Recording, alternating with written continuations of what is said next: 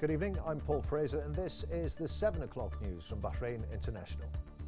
His Majesty King Hamad bin Isa Al Khalifa has ratified and issued Law 35 for 2017, amending some provisions of Law 74 of 2006 on the welfare, rehabilitation and employment of disabled persons.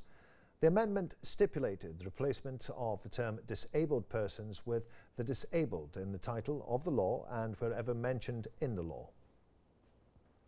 His Majesty King Hamad bin Isa Al Khalifa received today at Safriya Palace the Vice President of the worldwide public sector at Amazon Web Services, Teresa Carlson, who is currently visiting the country to participate in the Technology Week. His Majesty noted the cooperation with Amazon Web Services in the field of information technology and communication, affirming that the Kingdom is keen to develop the sector by providing adequate infrastructure and professional cadres.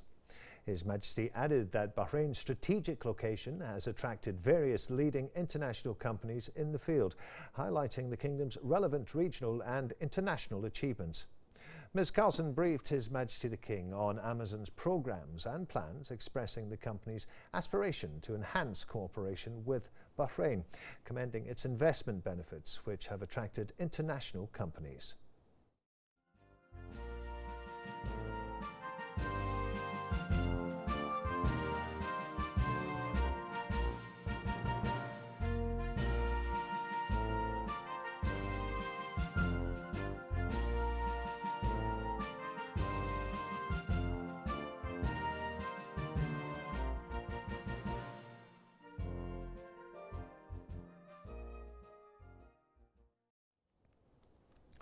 His Royal Highness the Prime Minister Prince Khalifa bin Salman Al Khalifa received a number of state officials, businessmen, journalists and media personalities.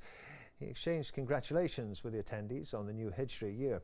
The audience congratulated His Royal Highness for being honoured by the Federation of World Peace and Love in appreciation for his contributions to peace, tolerance, pluralism and coexistence. They affirmed that the award reflects the global appreciation of His Royal Highness's achievements and role in reinforcing the status of Bahrain as a land of peace, safety, stability and coexistence. The Prime Minister affirmed the importance of focusing on industrial development. He stressed the need to revolutionise both traditional and modern national industries, noting the government's aspirations for further contributions from the private sector in developing national industries. His Royal Highness stated that the government has laid the foundation for the development of the industrial sector and for the optimisation of agricultural and animal products in the Kingdom. He also expressed aspirations for local produce to cross national boundaries. The Prime Minister affirmed during the meeting that the Kingdom witnesses substantial development under the leadership of His Majesty King Hamad bin Isa Al Khalifa and that Bahrain has earned global respect for its development, political and economic achievements. His Royal Highness affirmed his keenness to meet the needs of citizens, evident by directing all ministers concerned to provide the best educational, health and housing services. He asserted that Bahrain has overcome many challenges and that it enjoys security and stability. His Royal Highness affirmed the government's keenness to develop a legislative infrastructure that would support investment and attract investors. He highlighted the importance of investment in supporting economic development and creating job opportunities. He also hailed the skills of the national cadres. The Premier also addressed businessmen, asking for their suggestions to diversify the national economy.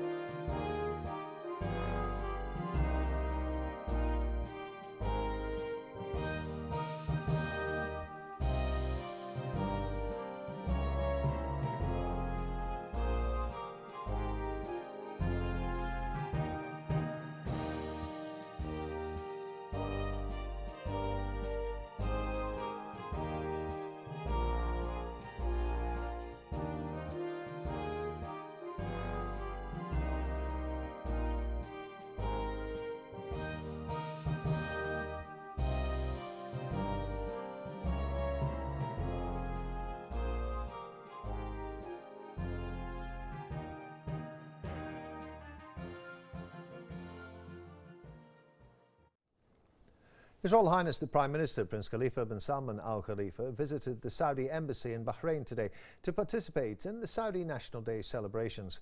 His Royal Highness affirmed that Saudi National Day should be celebrated by all for the pivotal role of the Kingdom of Saudi Arabia under the leadership of the custodian of the two holy mosques, King Salman bin Abdulaziz Al Saud of Saudi Arabia, in supporting Arab and Islamic causes. The Prime Minister congratulated the custodian of the two holy mosques, the Saudi Crown Prince, Prime Minister and Minister of Defence, Prince Mohammed bin Salman Al Saud, and to all the Saudi people on the occasion, noting its importance as an occasion to recall the achievements of the kingdom's kings throughout history. His Royal Highness added that Bahrain appreciates the historic relations between the two countries, stating that the Kingdom of Saudi Arabia continuously supports its brotherly countries. The Prime Minister said that celebrating with the Kingdom of Saudi Arabia their National Day is a duty, praying to Allah Almighty to perpetuate the brotherhood between the two countries. The Saudi ambassador to Bahrain, Dr. Abdullah bin Abdul Malik Al Sheikh, expressed thanks and gratitude to His Royal Highness for visiting the embassy, which reflects his appreciation for the Kingdom of Saudi Arabia, hailing His Royal Highness's keenness to further develop Bahraini-Saudi relations.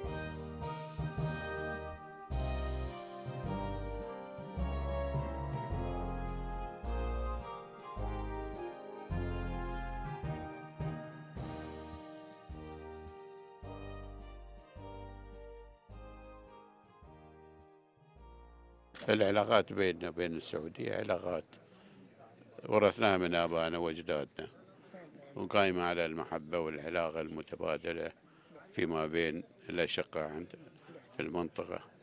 والسعودية قامت بدور كبير في مساندة إخوانهم وأهلهم في المنطقة، فالله إن شاء الله يديمها ويعز السعودية، ينصرنا على من عادانا إن شاء الله في كل الأمور اللي احنا متوجهين بها، ونتمنى إن شاء الله لمنطقتنا الأمن والاستقرار في ظل قياداتنا، الله يوفقهم إن شاء الله.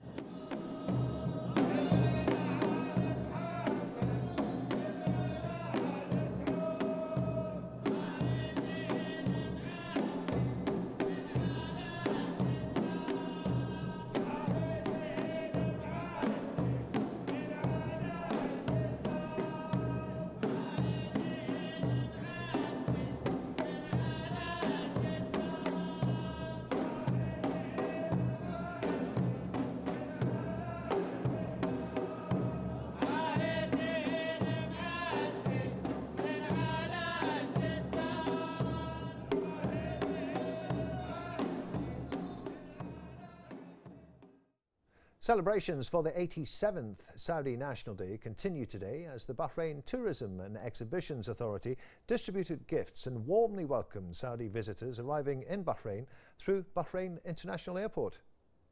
I feel great and I would like to thank Bahrain for celebrating our National Day, and I wish Saudi a very happy National Day and all the people in Saudi Arabia and the King Salman.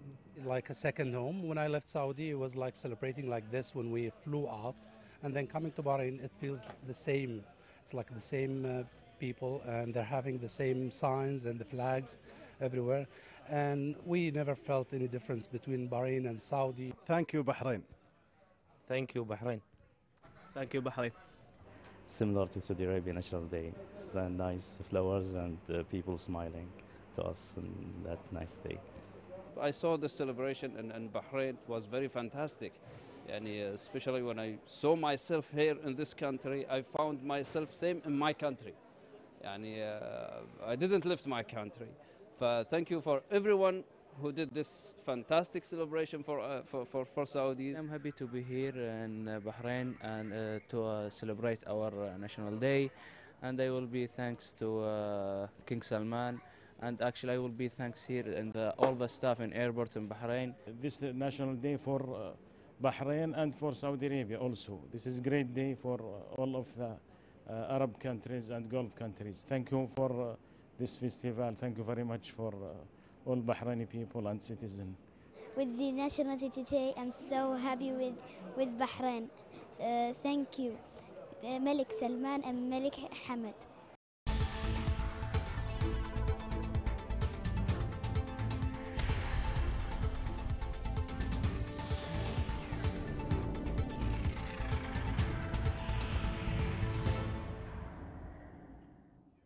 A very good evening. You're watching the business news in Bahrain International with me, Hava Abdul Ghaffar. Bahrain Oil Share Index closed today at 1,303.6 points, marking a decrease of 4.35 points below the previous closing. The decrease was due to the fall in the investment in the commercial bank sectors, and investors mainly traded in the commercial bank sector, representing 80% of the total value of traded shares. 113 equity transactions took place with a volume of 3,609,581, worth 813,559 Bahraini dinars. Dragon City has signed a memorandum of understanding with the Royal Charity Organization, under which the Dragon Charity Fund will contribute to aid the needy members of society. The organization sponsors widows and orphans, in addition to caring for the elderly and those with special needs. It also provides social health and educational care, in addition to helping reduce the cost of living for needy families. Dragon City's involvement with the RCO emanates from the commitment to concept of the corporate of social responsibility. Electricity and Water Affairs Minister Dr. Abdul Hussein Mirza received JGC Group's Deputy Regional General Manager Moriyuki Aida. The minister praised the Japanese company's projects in electricity, water and renewable energy fields around the world. I debriefed the minister on the group's latest investment activities in Bahrain and the region and opportunities for cooperation in those fields. Moreover, expressed the company's willingness to participate in renewable energy projects in the kingdom. Bahrain's Investors Center authorized 5 real estate companies with a capital of 39,000 Bahraini dinars. The center said that the most prominent company licensed is K Real Estate with a capital of 20,000 Bahraini dinars and Fuad Real Estate Company with a capital of 10,000 Bahraini dinars.